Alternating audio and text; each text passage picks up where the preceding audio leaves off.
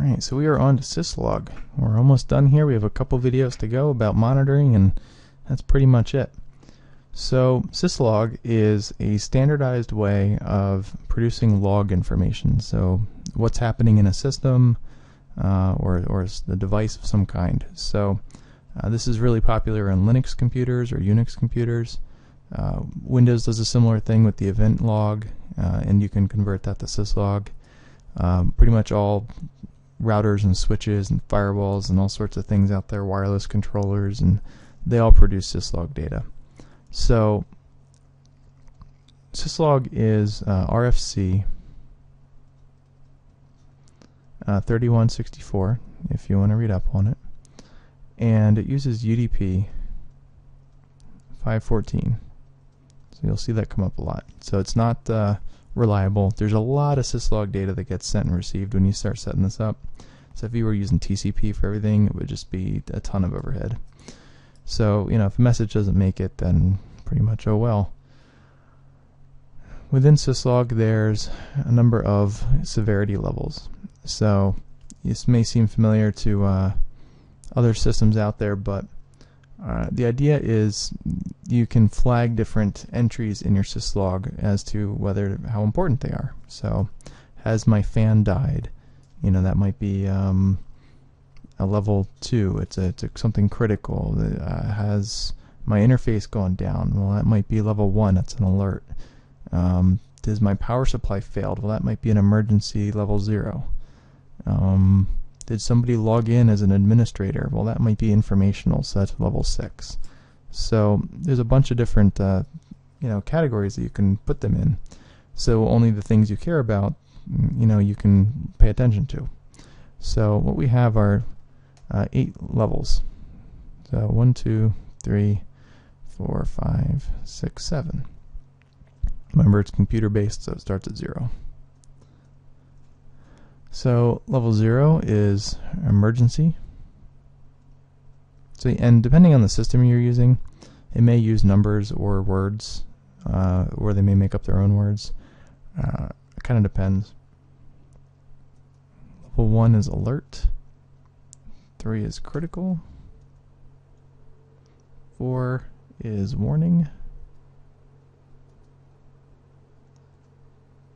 5 is notice. 6 is informational.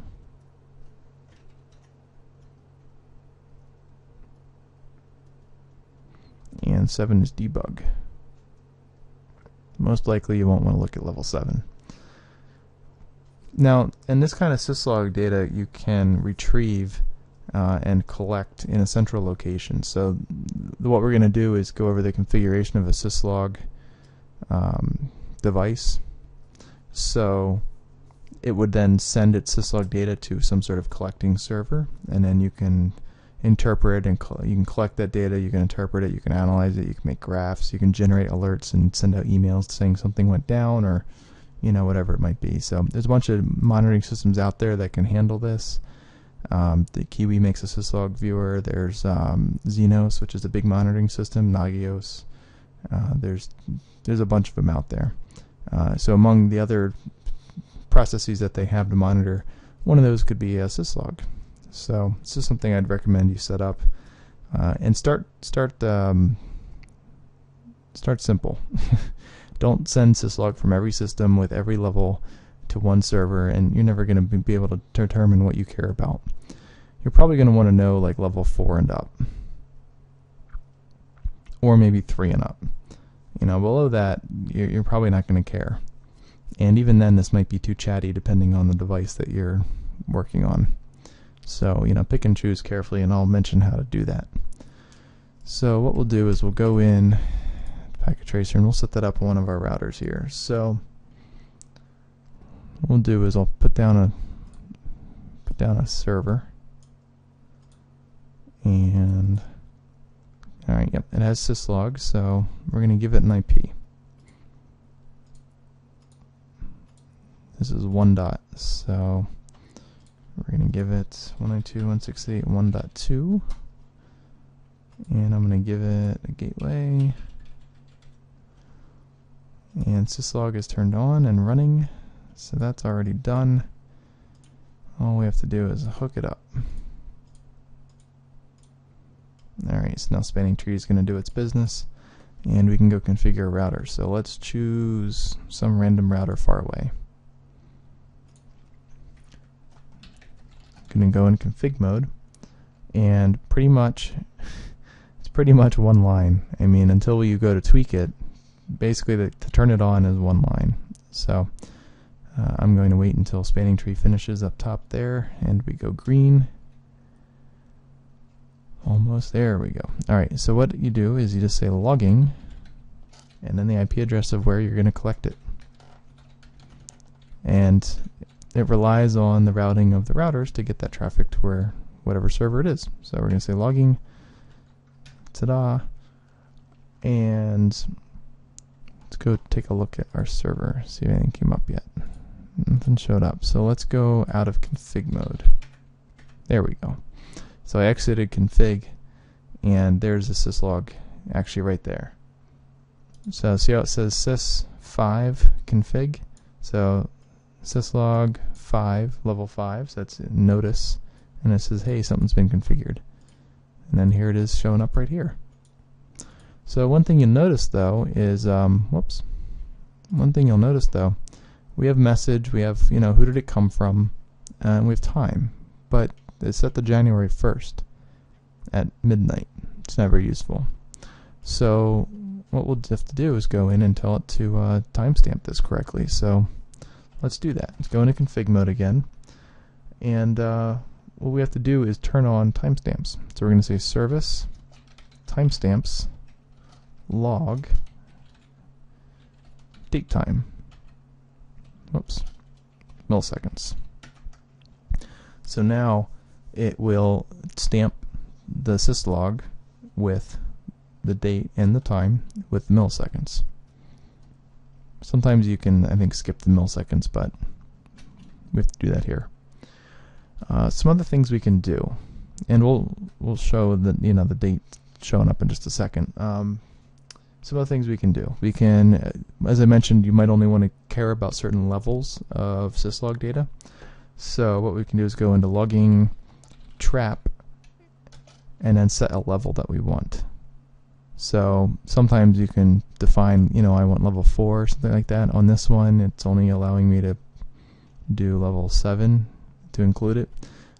Depending on what device you're using, you might be able to say trap 4, and then that means anything warning and up, it's going to send. Anything level 5, 6, and 7, it will ignore. You can also use the word sometimes too, kind of like how you see it says debugging. You can also sometimes say trap warning, or trap error, or trap critical, or something like that. You can also tell it what interface that syslog data comes from. If you want it to stamp that from a specific interface, I don't think I can do it here, but on yours you might be able to if you're using a real one. You can say source interface, and then the interface it is. So you could say, this syslog data is coming from this certain interface.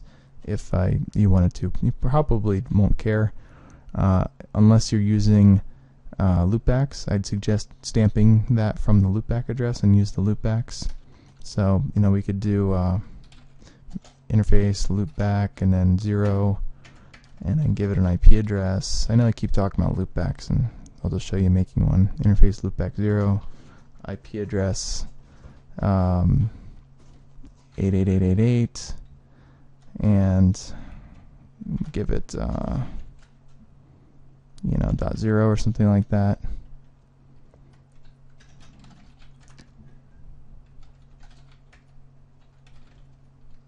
And then we could theoretically set the source to that then.